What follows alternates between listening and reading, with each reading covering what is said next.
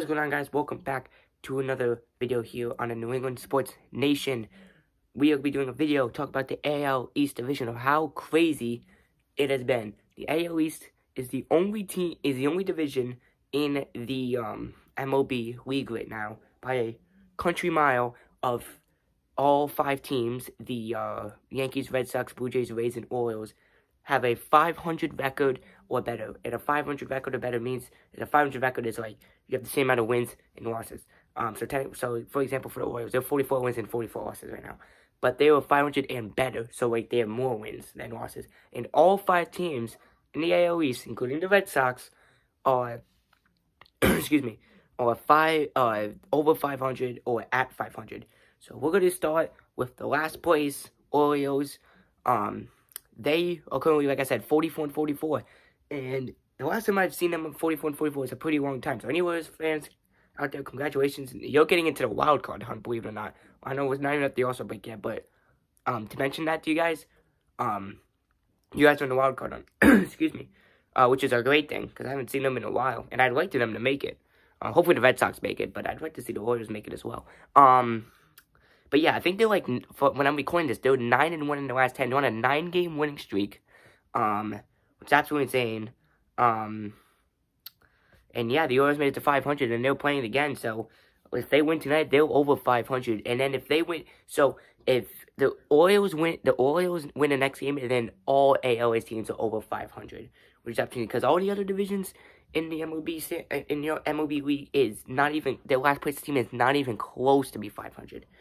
And that's how you know this AL East is crazy.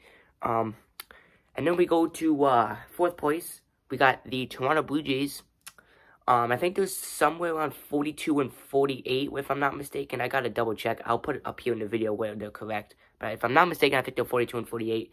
But they have been struggling a lot. I think they're like 1-9 in the last 10. I think they're on a big time losing streak. But they're still 16 above 500, so technically they're still over 500.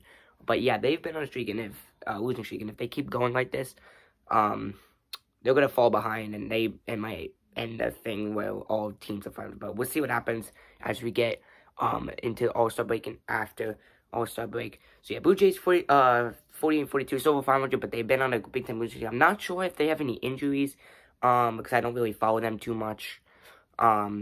But yeah, that is the Blue Jays. And then we go to 3rd place.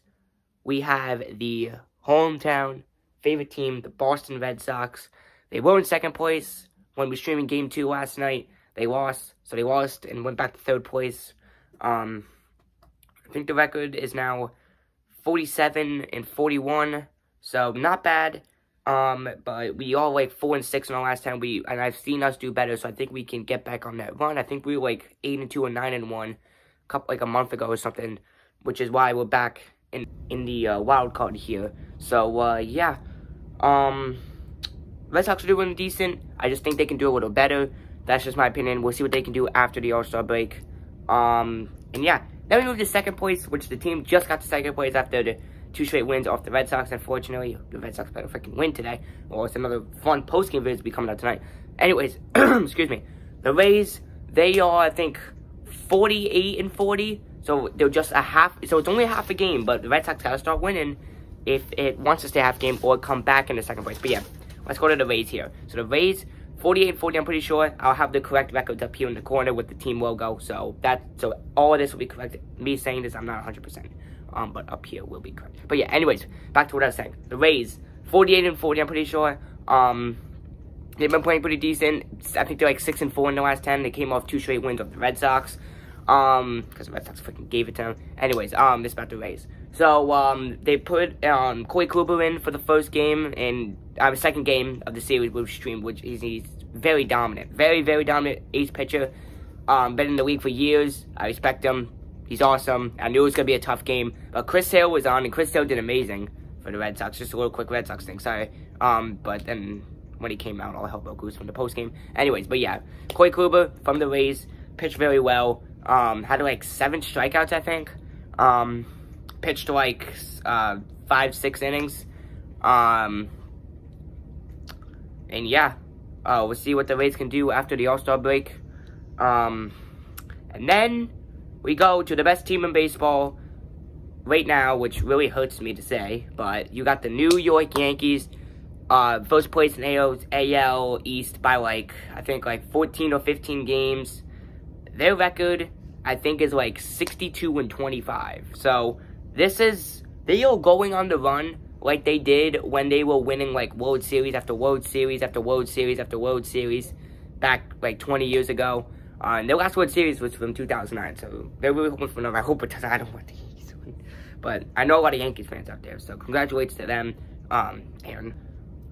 Yeah. So, Yankees, best team in baseball. Man, it's really hard to say because I'm a Red Sox fan, but I gotta, you know, speak for the world here. But, yeah, the leading, the whole MLB in, like, home runs, RBIs, runs per game. They're just almost first in everything. So, we'll see what they can do in the second half. And yeah, that's crazy. I knew the Yankees were going to be a tough team this year. I did not think they were going to go 62-25 on the All-Star break, though. That is insane. So, yeah, congratulations to all Yankees fans out there. But I think that's about going to wrap it up for this little video here. Again, I will be streaming Game 3 tonight of the Red Sox and Rays, where I play-by-play at 7 p.m. Eastern Time. And then I'll be streaming tomorrow night Game 4, the last game. And then I'll figure out other games I can do because there will definitely be a lot more. I'll have a post-game out after Game 3 and a post-game after Game 4. And then other little small videos will come on the way. I'm not really sure. Like, it's like this one, because I didn't think this one was not planned, and then I thought about it, and I was like, you know what, I'm going to do it. And I did it. So, yeah, hope you guys enjoy, and I'll see you guys tonight at 7 p.m. Eastern Time for Game 3 of the Red Sox and Rays game. Hopefully the Red Sox can freaking get a win, because they got to win these last two to at least have a series. I'll see you guys tonight. Peace out, y'all. Bye.